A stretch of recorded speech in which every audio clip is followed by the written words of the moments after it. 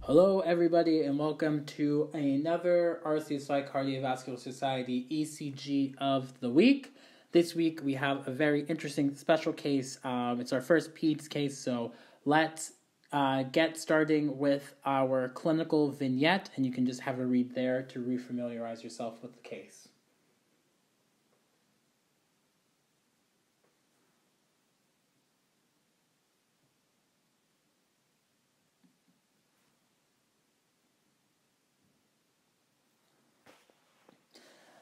And now let's have a look at the ECG. So, the same as every week, we're going to start with our 6-step method. I'm going to go right down into the rhythm strip, and I'm going to determine the rate for this patient. And I'm just going to use the 10-second method today, but remember you can use this or the 300 method. And so we're going to count our ECG peaks. That's 1, 2, 3, 4, 5, 6, 7, 8, 9, 10, 11, 12, 13, 14, 15, 16, 17, 18, 19, 20, 21. And so for our math on the rate using the 10-second method, remember we take the number of our peaks and we multiply it by 6 to get our beats per minute, and that's going to give us a rate of about 126 beats per minute. And just remember that you can also use the 300 method, and if you kind of zoom in here, if you're looking at this one right here, how many boxes is this away? 1, 2, not really quite 3 boxes, so somewhere the rate using the 300 method, if we do 300, we divide it by 3 or by 2, this is equal to 100 beats per minute, but since it's not fully out of that third, it's really between 100 and 150 beats per minute, which is where we kind of found it with the 10-second method. So that's rate done. Next thing to go to is to have a look at the rhythm and see if our rhythm is regular, irregular, or kind of what's going on there. And same as every week, we're going to take the marks that I've made here on our R peaks, and then we're just going to transfer them over to subsequent R peaks and see if they line up. And it's looking like, yeah, they line up pretty well there, kind of across the board. So it looks like we have a sinus rhythm for this ECG.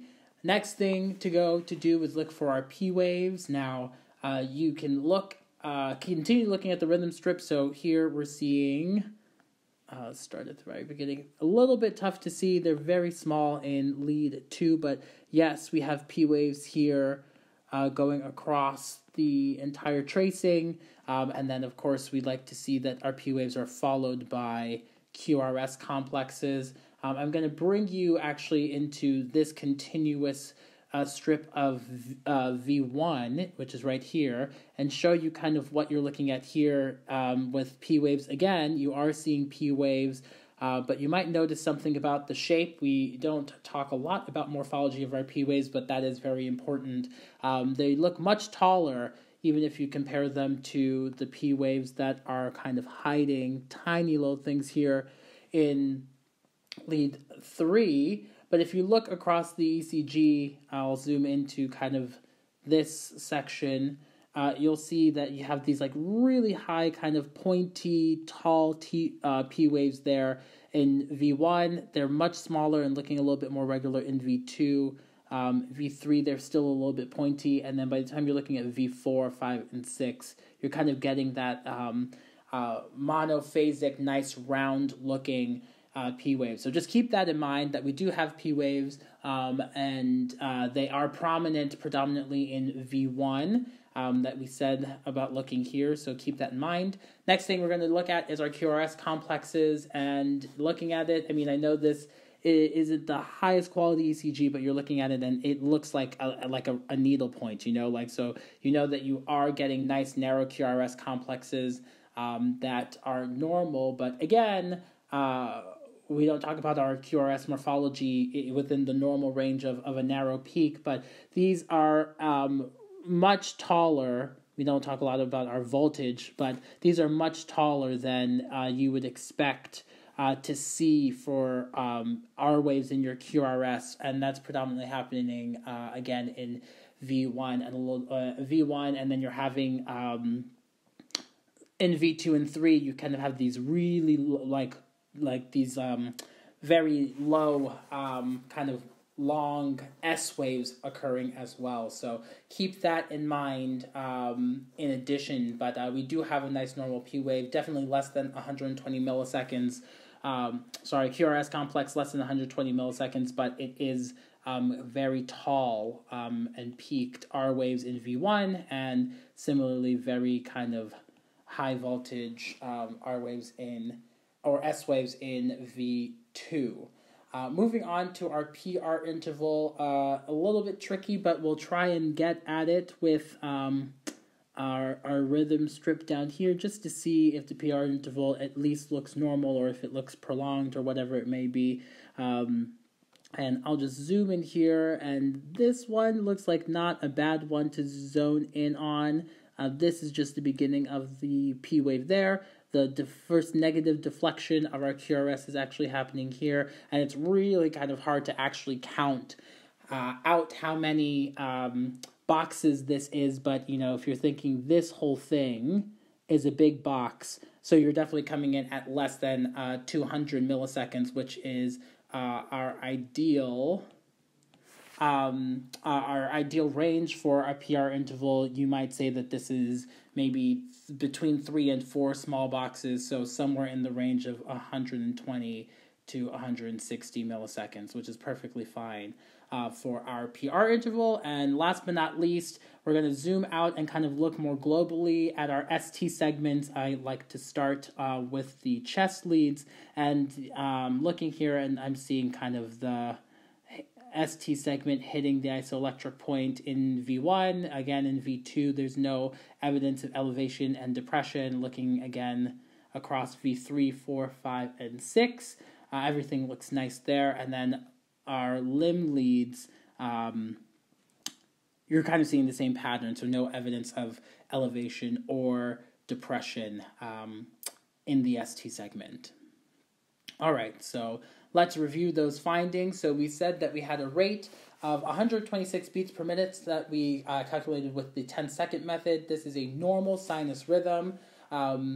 The P waves are present, and they are all followed by QRS complexes, but you want to recall that we had those really prominent P waves that looked really sharp and kind of pointy, kind of like this in V1. QRS complexes were also normal and narrow, but you had those really very tall QRS or R waves in your QRS complex in V1 as well, which you should keep in mind. We had a normal PR interval somewhere between 120 and 160 milliseconds, but definitely less than 5 small boxes, so that's all well and good. And then no signs of elevation or depression in our ST segment across the board. So some other findings that, additional findings in our interpretation, we'll just kind of explain this going into, what is this ECG? I'll tell you now, if you haven't figured it out from the history, this is Tetralogy of Fallot. In a baby. And I think the what we're pointing out here, present in some of our interpretation there, or our findings there in this later interpretation, is when you have Tetralogy of Fallot, you're really looking at a case of the ECG findings are significant for right ventricular hypertrophy, and that's kind of the key finding here. I can go back to the ECG and point some of what this means out, but you want to think, when you're thinking of right ventricular hypertrophy, there's a couple of diagnostic findings you'll have. One of them is right axis deviation, greater than 110 degrees or more. Dominant R waves in V1, dominant S waves in V5 or V6. And then you have a narrow QRS complex, so some of these may mimic bundle branch block, but this is not a bundle branch block because our QRS complex was normal. Now, if I'm just going to go back to your ECG for a second here, just to show you what does the right axis deviation might be your first diagnostic clue to right ventricular hypertrophy. So when we're talking about axis deviation, the leads that we're focusing on predominantly are lead 1 here and AVF. AVF. I think this is supposed to be AVF, but what you're going to see in lead 1 is a predominant negative deflection in the QRS. This is still the S wave, right? This is the R peak, and this is the S wave, but normally in lead 1, you have a mostly positive deflection, and this is kind of flipped around where you have a majority negative deflection in that. And AVF also usually is predominantly positive, and you can see this is predominantly a positive deflection in your R wave or your QRS complex. So that's going to point you in the direction of right axis deviation, which is going to be a common finding in your anything that causes right ventricular hypertrophy. And like we said again, you're going to have that dominant R waves in V1, which we saw those really tall peaked R waves that we mentioned before. You might see kind of big S waves in V5 and V6, and I think we do, we do have V5 and V6 here, and here you have these S waves. Normally for the range you're going to hit for those R and S waves in your chest leads is greater than 7 millimeters of height in your ECG. So that's the voltage. It's an increased voltage in that deflection. So for both of those, you could count it out if you want, but you can see like this is much larger than 7 boxes above the isoelectric line, and similarly, like this is just a little bit longer than 7 boxes below. So that is another indication of your right ventricular hypertrophy. And then you'll have, you may also have supplementary findings like left atrial enlargement or what we call P pulmonale, and that's the peaked. We mentioned that we saw that the peaked P waves, they'll be greater than 2.5 millimeters in amplitude, and you'll see that in the inferior leads, but we also saw the peaked P waves in V1 here. It started actually, and that is finding for your right atrial enlargement. Other things you may find are ST depression and T wave inversion in your right precordial leads and your right precordial and your inferior leads, and that's a right ventricular strain pattern, and then a far right axis deviation with dominant S waves in leads 1, 2, and 3, or deep S waves in your lateral leads, which are 5, 6, lead 1, and AVL. So that is just a little bit of your ECG pattern there, but let's talk a little bit more about Tetralogy of Fallot. Tetralogy of Fallot is a conal-truncal defect resulting from anterior malalignment of the infundibular septum. So this falls into the category of congenital heart disease. The morphology or the disease or the pathology that we call Tetralogy of Fallot is actually really it has 4 components, and those components are listed out here. There's a VSD, overriding of the aorta, narrowing of the right ventricular outflow tract, or you can hear the infundibular, and then right ventricular hypertrophy is also a finding, and that's really what we're seeing predominantly in our ECG, or the findings of right ventricular hypertrophy. Some causes of TOF: maternal diabetes, retinoic acid exposure, PKU in the mother, and then you can also have it associated with some chromosomal defects. This is a 21q11 deletion, which is associated with some chromosomal trisomies. So you might get that as well. We mentioned that you're going to have a finding of right axis deviation, and that's kind of secondary to your right ventricular hypertrophy. And and greater than 110 degrees as well. So this is just kind of zooming in on if you're between 100 and plus 120 to plus or minus 150, that might be, that presents in cyanotic TOF. And then again, right ventricular hypertrophy is going to be present, and you can catch that on your ECG.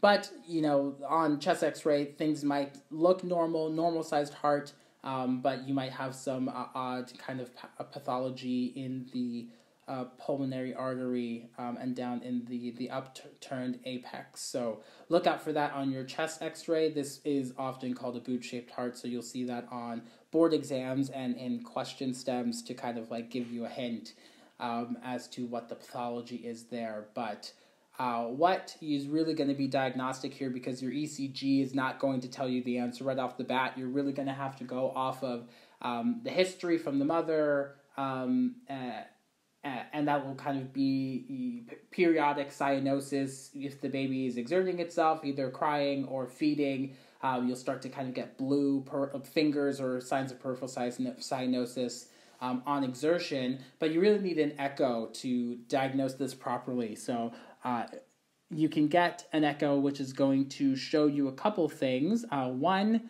thing that you might see, remember we have kind of 4 findings, but one of them is your VSD. So what we're looking at here is this is your interventricular septum, or part of your interventricular septum. Usually, of course, it's going to divide things properly. This is the right ventricle, this is the left ventricle. And here you have this opening between the two. So this is your VSD, your ventricular septal defect. So that can be seen in your long axis view of your echo, and you might also be able to see the overriding aorta. This one is not as clear, but you can probably say the overriding aorta is showing up kind of here in this particular view, and that just means like there's it's not really quite aligned with the left ventricle as it's meant to be.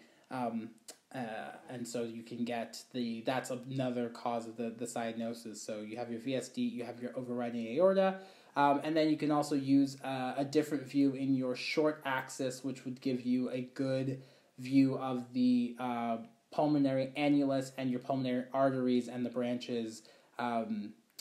Looking at that, and also you can use Doppler to check out your right ventricular outflow tract to kind of see what size you're working with in the right ventricular outflow tract. So like I mentioned before, children can suffer cyanotic spells, and then they can get blue. Lips and fingers may turn blue if they exert themselves with crying, or if they're feeding and they're not kind of constantly oxygenating. And then the most important thing is that the degree of the right outflow tract obstruction is the most important determinant of prognosis for these babies that have TOF. Just going back a minute just to talk about other causes of right ventricular hypertrophy, because that's really what our ECG was showing this week. You can see the same diagnostic criteria I mentioned before in other pathologies and diseases, mitral stenosis, pulmonary embolism, pulmonary hypertension.